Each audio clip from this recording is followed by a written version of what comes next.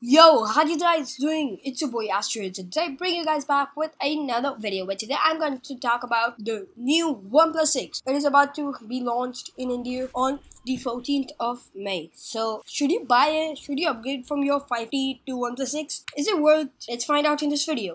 So the OnePlus 6 in India would be priced around 48,000 rupees, which means it would be around $727 in the US. So I think it would be a lot of money, but is it worth? Official OnePlus company has said that the OnePlus 6 will launch on 14 May, which is right around the corner.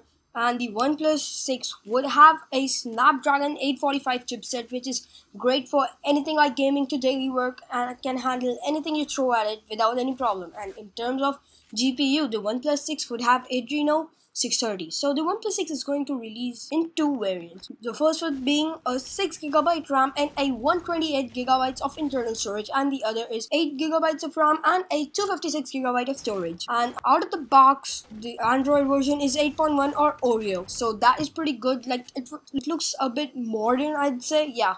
So now let's talk about the display. So the OnePlus 6 is going to have a 6.28-inch AMOLED display and have a resolution of 2210 into 1080p and also have a 19:9 aspect ratio or the notch display with a 402 ppi or pixels per inch. So now let's talk about the most important thing for almost everyone, which is the battery life. So the OnePlus 6 has 3450 mAh battery, and it also supports fast charging, which means including the Snapdragon 845 chip and the 3450 mAh of battery life, I don't think it would give less than 2 days. So at least 1.5 days would be no problem for this phone. So now let's talk about the camera.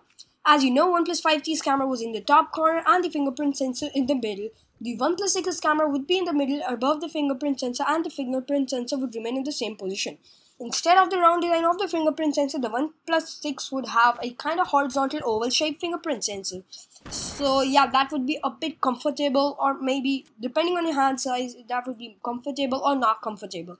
So let's get back to the camera. So OnePlus 6 has dual camera in the middle, and the primary camera on the OnePlus 6 is 20 megapixels on, and the secondary camera is 16 megapixel with f1.7 aperture, and the front camera is 20 megapixel. So yeah, it would give like a really good design with a chipset of that. It would have a really sharp quality pictures, and yeah, I mean that would look really good.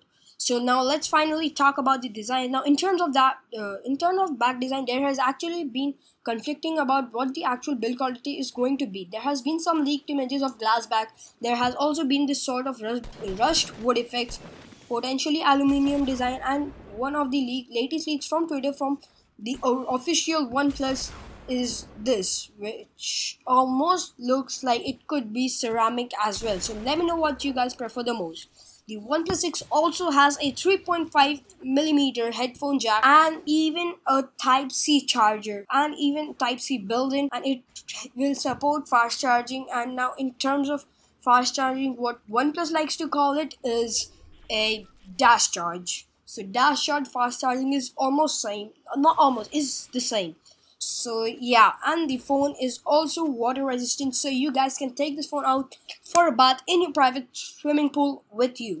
So yeah, that is all the OnePlus specs. Let me know if I missed something in the comment section below, and yeah, let me know if you guys will upgrade from your 5T to OnePlus 6. And I think OnePlus 6T will release around November. I don't really know, but yeah. So let me know you guys if you're gonna upgrade it, and let me know what's the best thing you found in this phone in the comment section.